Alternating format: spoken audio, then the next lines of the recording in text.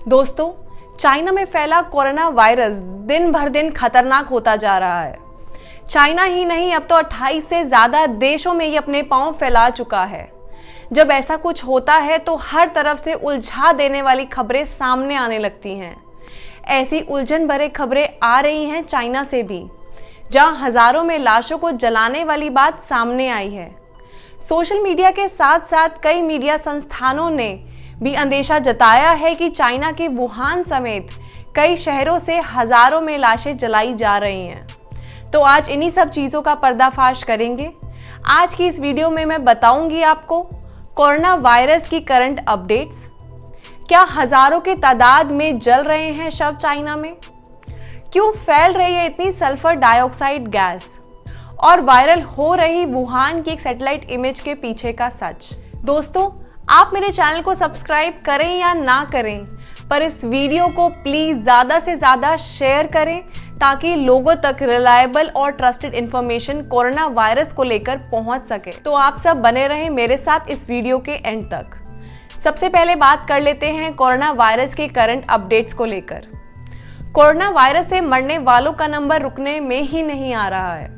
सरकारी आंकड़ों के मुताबिक अभी तक कोरोना वायरस से 1860 से ज़्यादा लोगों की मौत हो चुकी है और 72,430 से ज़्यादा लोग इस टाइम इस वायरस से इन्फेक्टेड हैं।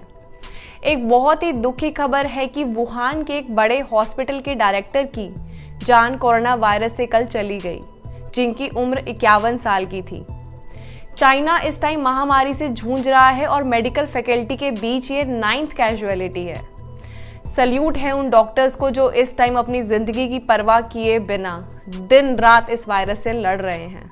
तो सबसे पहले बात कर लेते हैं कि क्यों फैल रही है इतनी सल्फर डाइऑक्साइड गैस। जिस सैटेलाइट इमेज का सहारा लिया जा रहा है उस इमेज में गड़बड़ है। पहले ये देख लेते हैं कि इस इमेज में है क्या। जिस ग्राफिक इमेज को सैटेलाइट इमेज बताया जा रहा है वह दरअसल मैप के ऊपर सल्फर डाइऑक्साइड का एमिशन है। इसे इंटेल नाम के एक ट्विटर हैंडलर ने ट्वीट किया है। इस इमेज में बताया जा रहा है कि वुहान शहर के पास बहुत सारी सल्फर डाइऑक्साइड गैस निकल रही है। वुहान चाइना का वो शहर है जहां पे कोरोना वायरस का संक्रमण सबसे ज़्यादा है और सल्फर डाइऑक्साइड यानी कि शव जलने पे जो गैस निकलती है उनमें से एक गैस है। और अगली इमेज जो इंटरनेट एंड सोशल मीडिया पे वायरल हो रही है, जब इस ग्राफिक मैप को हम जूम आउट करते हैं तो हमें क्या दिखाई देता है। इसमें सल्फर डाइऑक्साइड जैसा ही एमिशन चाइना के चोंगक्विन शहर में नजर आ रहा है। चोंगक्विन में भी कोरोना वायरस का संक्रमण अच्छा खासा है। बताने का मतलब ये है कि जो शहर चाइना के कोरोना वायरस से जूझ रहे हैं वहाँ सल्फर डाइऑक्साइड का एमिशन काफ़ी ज़्यादा है और सल्फर डाइऑक्साइड का सीधा मतलब है कि वहां भारी मात्रा में कुछ न कुछ जलाया जा रहा है। तो क्या हजारों की तादाद में चाइना में इस टाइम शव जल रहे हैं? कुछ रिपोर्ट्स ने ये शक जाहिर किया है कि कोरोना वायरस से कई हजार लोग मारे जा चुके हैं और चाइना ये बात छुपा रहा है। ये रिपोर्ट बाद में झूठी निकली, यानी कि फेक निकली। इसी छुपन छुपाई के सिलसिले में ये बात भी निकली कि चाइना ने हजारों लाशों के सबूत को मिटाने के लिए इन्हें जला दिया है।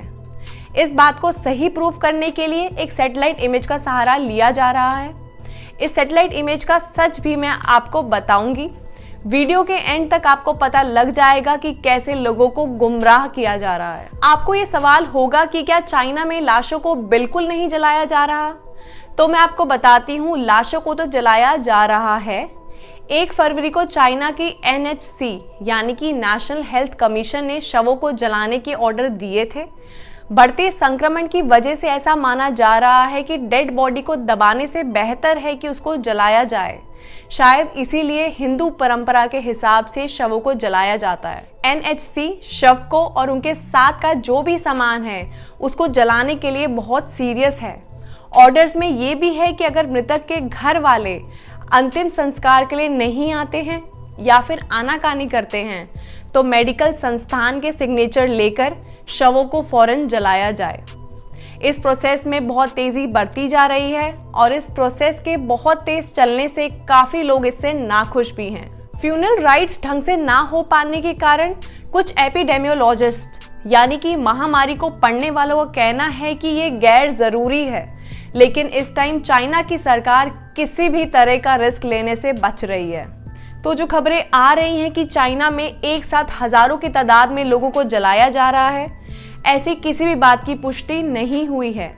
लाशों को जलाया जा रहा है लेकिन हजारों की तादाद में नहीं। अब जानते हैं कि वायरल हो रही वुहान की एक सैटेलाइट इमेज के पीछे का सच। वुहान शहर इस टाइम क्वारंटाइन में है। अंदर क्या हो रहा है बाहर वाला कोई नहीं जानता।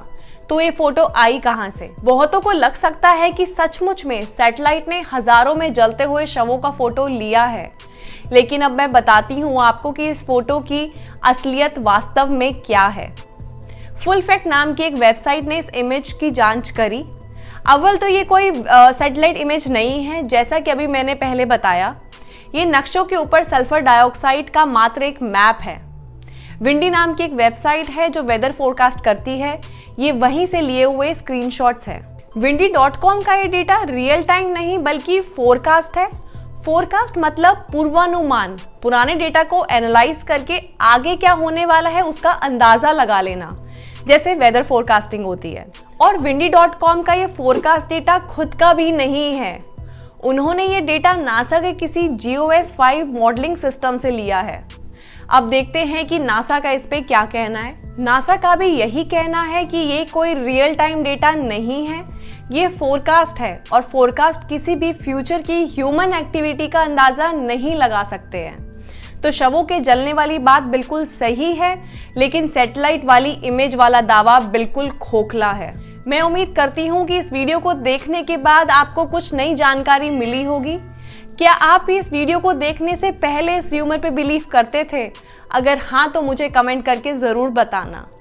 अगर ऐसा कोई टॉपिक है जिस पे आप चाहते हैं कि मैं नॉलेज शेयर करूं कोरोना वायरस को लेकर, तो मुझे वो भी कमेंट करके ज़रूर बताना। वीडियो पसंद आई तो लाइक ज़रूर करना। मिलते हैं मेरी अगली वीडियो में। अंटिल देन अपना और अपनों का ख्याल रखें, उन्हें ढेर सारा प्यार करें। Share this video if you care for human life.